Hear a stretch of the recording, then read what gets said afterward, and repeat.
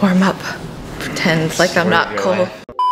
Alrighty guys, what is going on and welcome to the video. Today is January 2nd. Happy 2019. I can't even believe that it's 2019. That's like mind-blowing to me. Happy New Year and Merry Christmas. You guys haven't seen me in a vlog type video since before the holidays. I really do want to say thank you for the response that you gave me on my last video. I was, as you can imagine, really nervous and hesitant to post that video, but I am so happy that I did. You guys are amazing. You left me the most touching comments I've ever had since I've been on YouTube. But this is a happy video. This is the beginning of a new year and I have Jeff back. I am currently in British Columbia, Canada, so I left Florida the day before Christmas, on Christmas Eve, to be here for Christmas and New Year's with Jeff. But before I left, okay, I'm gonna insert a clip right now because before I left, I wanted to show you all of the updates that I made on my Florida place. So I'm gonna insert that right now. It is currently like 4:45 in the morning and I have to leave for the airport in like 5 minutes. I got my bangs clipped back, which means I mean business. So this is gonna be super fast. I leave for Canada like right now, so let's get started. So it's a bit of a mess. I apologize because like I said, I am rushing to leave for the airport. So let's start with the kitchen. The only update to the kitchen is that I got a little rug. So the rest of all of this looks the same. And then here I got a painting to tie into like my beachy theme. Clock. We are going to be mounting a TV there, a new one, and then we're probably gonna put that one in our bedroom. It's kind of small. And this is my new couch. I'm in love. It feels like a cloud, literally. So happy with it. And this is a little dining set that I decided to get. I decided to go with like a breakfast nook style thing because I thought it would be the only thing that would kind of fit in this corner. I don't know if that painting is gonna live there or if that lamp is gonna live there, but for the meantime, that's what I got going on. Oh, I got this mirror, which is probably gonna go where the Christmas tree is at the moment, but it's a beautiful mirror. I'm gonna hang those curtains up, probably bring this mirror upstairs. And then this table is not gonna live here either, but I would like a table right here to put pictures of my family, good stuff there. Then, oh, I got these beautiful bar stools. I'm in love with these. Fits in with my theme perfectly. The other updates, oh, I have this mirror to hang up still too. The other updates are gonna be in the bedroom. Alrighty, so not a ton of progress in the bedroom. I just got little knickknacks. I got this ladder for hanging blankets on, and then I got another tree. That's the same mirror I had, but I hung curtains. And there's another tree there. And I got those little baskets over here, and then our bed frame. Really simple, natural, beachy vibes. It looks way better when it's daylight because the sun comes through the window, through the sheer curtains, and it looks really beautiful and like, I don't know, like spa-like. I like that feel. And that's basically it. So, just kidding. I put together a bed in the guest room because this is going to be Rashawn's room when he gets here. So, I definitely need to do a little bit of work in here. It needs a lot of love, but we got a bed in here, so that's all that matters. He at least has a place to sleep. I need to get to the airport, so I will see you in Canada.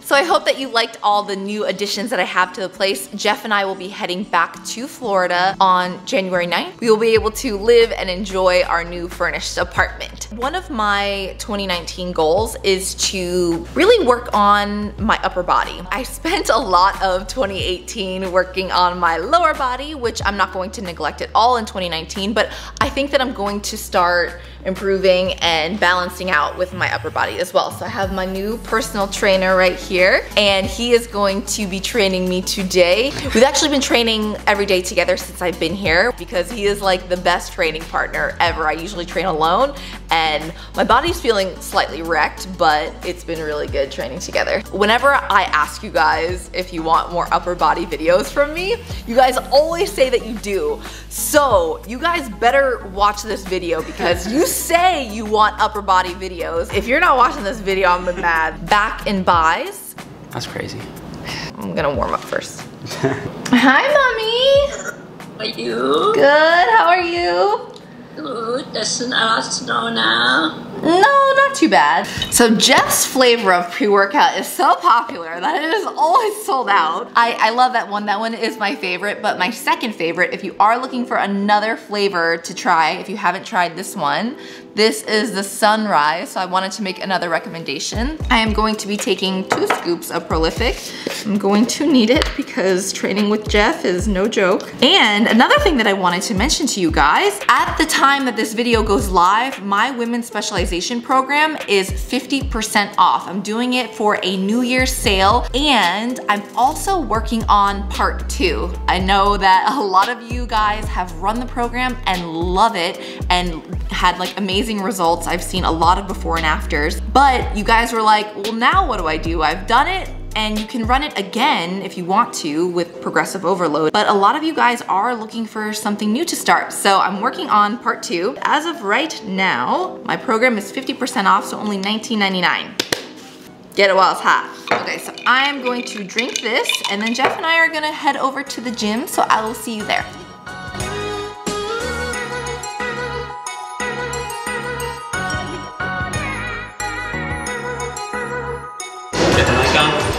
Yes. Rule 1, always make sure the mic is on. So we have made it to Body and Soul Gym here in Kelowna, and this is one of the very few gyms. I think this is like the only gym in Kelowna, to be honest with you.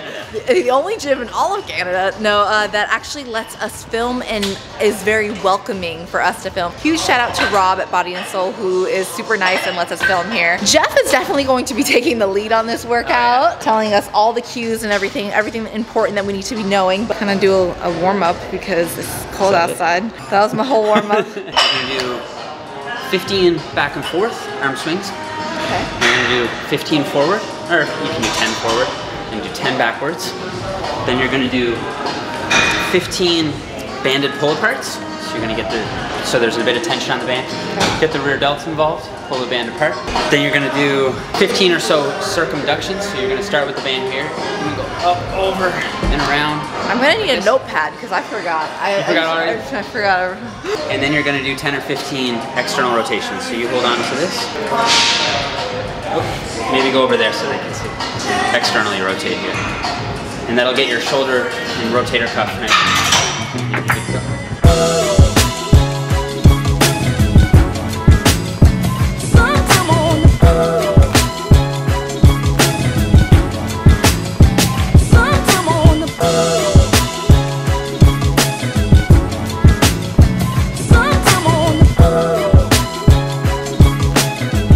Okay, so first exercise is going to be a 1-arm lat pull down, and we're doing them 1 arm at a time to really focus on each lat individually. So generally speaking, you want to start with a side that's either weaker or that you feel a weaker mind muscle connection with. For most people who are right-handed, that's probably going to be your left side. And you want to set this up so that at the top you have a really strong stretch in your lats. So for me, I'm going to have to bring this down a bit so that when I'm up here at the top, I really have a stretch here. And then I'm gonna pull down, driving my elbow down and keeping it in. Getting the stretch at the top and squeeze the lats at the bottom. And you should feel a really strong contraction here. So you start with your weaker side and match the reps with your stronger side, and you'll be good to go. So I think we're gonna do 12 to 15 reps each side for 3 sets.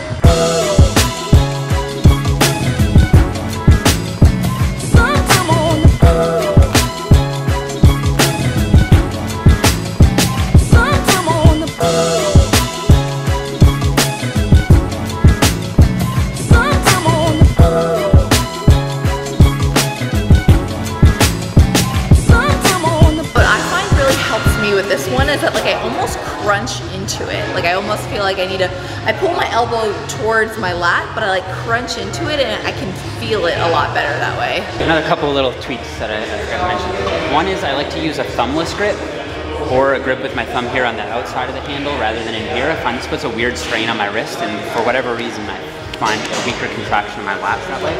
So I put my thumb here, and then also you kind of want to brace yourself. So I like to kind of put one leg back, brace my hand here so I can get a full stretch, full contraction on my lats.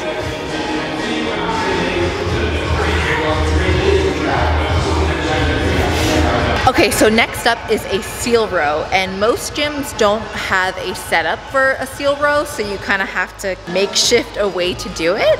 So this gym, they don't have an actual seal row machine, so I shouldn't say we, but Jeff put together a setup here that we can do the seal row. So he just stacked some step ups, and if you're not familiar with a seal row, or if you've never done it before, this setup will make a lot more sense when you see us actually do it.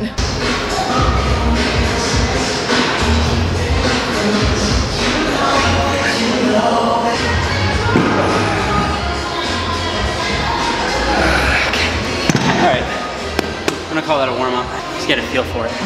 I love those. I haven't done those in a minute. So the worst thing about the seal row is just the setup, but even if you don't have these aerobic risers, you can just stack up a few bumper plates, find a bench that's high enough, because what you don't want is you don't want your hands to hit the ground and limit your range of motion. You want to be able to get a really good stretch down here at the bottom. With these, we're not just hitting the lats, we're pretty much hitting everything back there. So you're gonna allow the dumbbells to come forward, you're gonna pull back, but you're also gonna squeeze your shoulder blades together at the same time, which is gonna hit all the traps and all those muscles in the mid-back. You also wanna keep your glutes flexed and keep your hips pinned against the bench. And the main advantage of this, as opposed to just like a freestanding row, is that it's pretty much impossible to cheat with this. Like any movement is gonna have to come from the lats and the traps and rhomboids. You can't use your lower back or your glutes or your legs to kind of heave the weight up. So it's a really good one.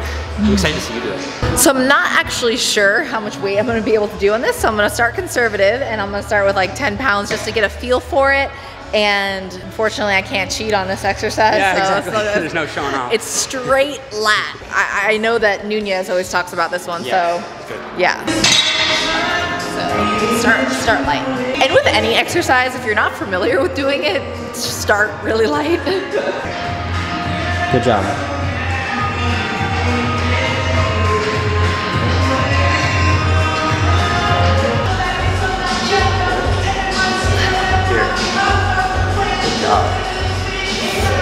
One thing that hold on, this is weird.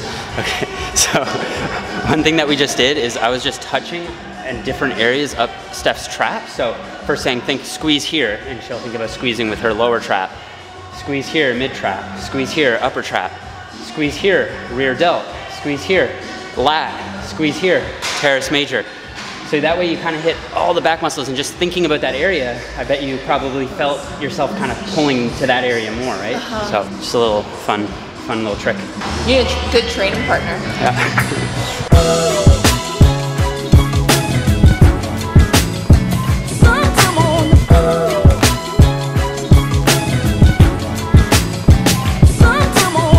So our next exercise is going to be a cable pullover. So I actually like to do these half kneeling so that I can take the rope and kind of extend it over my knee to get the most range of motion possible. So the idea here is to take the lats through the greatest range of motion possible through shoulder extension. So with the lats, you have two functions, shoulder extension and shoulder adduction. Here we're training shoulder extension. With this one, if you lean forward, you can see my lat and arms are in pretty much a completely straight line.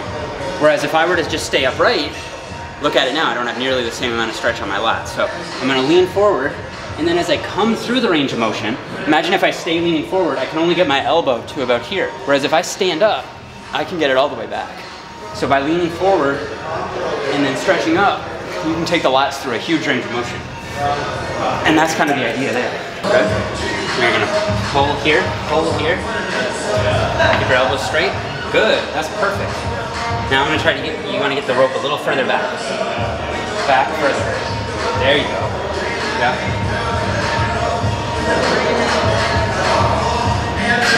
Good job.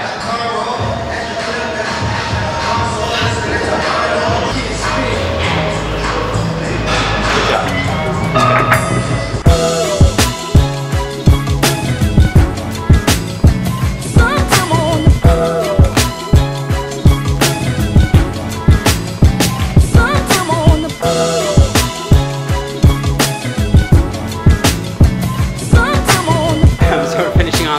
Back portion of the workout with some rear delts, even though they will be hit to a degree with the row. Isolation exercises really are the bee's knees for the rear delts. So you want to do some, is that an expression? So you want to do some kind of reverse pec deck or reverse bent over dumbbell fly, cable or band pull apart, something like that. With this, the main thing you want to keep in mind is your hand position. So for me personally, I like to have a palms down grip. I just find I can feel my rear delts best like that. However, there is some research from Brad Schoenfeld and Brett Contreras showing that a neutral grip actually activates the rear delts better, which to me is so weird because I feel that in my side delts so much more. Yeah. But we've talked about that before, me and you, Steph.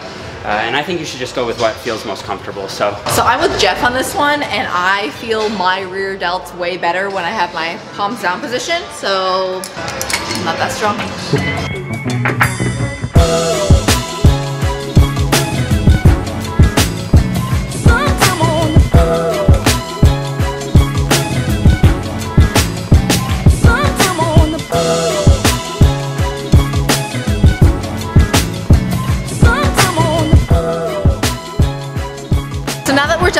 Portion, we are going to do biceps, which is going to finish off this workout. So the last thing that we're going to be doing for the biceps is something that I've never done before, so it's going to be challenging and interesting. So we're doing a giant set of 3 different bicep exercises back to back to back with no rest in between. The first set of the giant set is going to be 8 reps of a pronated bicep curl.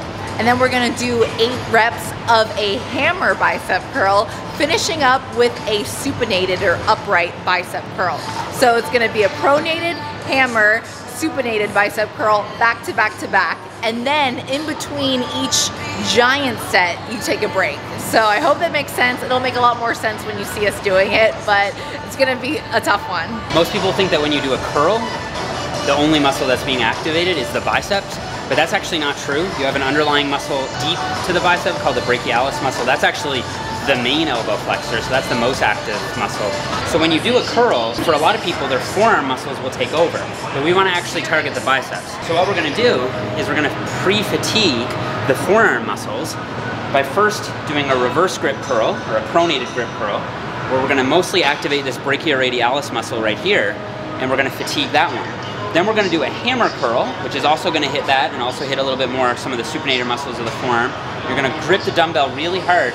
You're going to think about curling with your forearm. Then by the time we get to the supinated curl, these muscles are all tired. So now what's left to do the work is the biceps. So it's kind of like a unique use of pre-exhaustion. Yes. So you're going to do your first 8 with the reverse grip.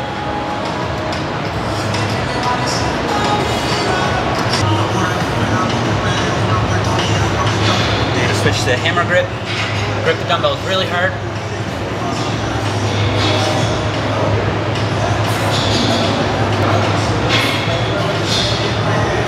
Now you're going to switch to the supinated grip. And you're going to drive your pinky into the dumbbell.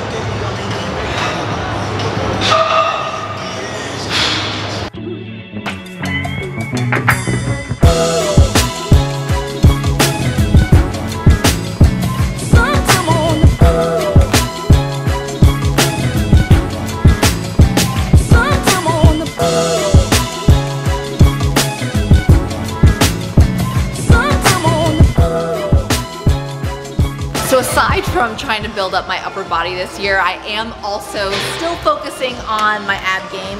I've mentioned in a few videos that I've been trying to work on my abs, so even when it's not prescribed more or less in the program, I am always adding some ab work at the end of every workout that I do, and I also do abs in the morning. So I try to hit them as much as possible, trying to increase my ab volume. So I'm gonna hop on here. I'm gonna do a few sets of hanging leg raises, and that is going to finish up the workout.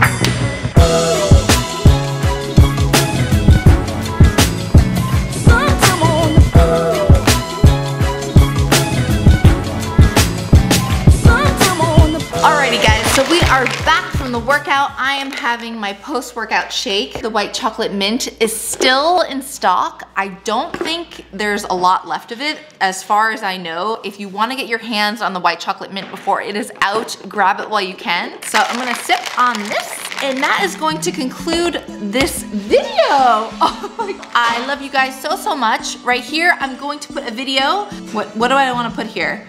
What kind of video? 10K challenge. Right here, I'm actually going to put my 2018 recap video, just in case you haven't seen it. And right here, you can subscribe. And I love you guys so much. And I'll see you in a video very, very soon. Bye. Mwah.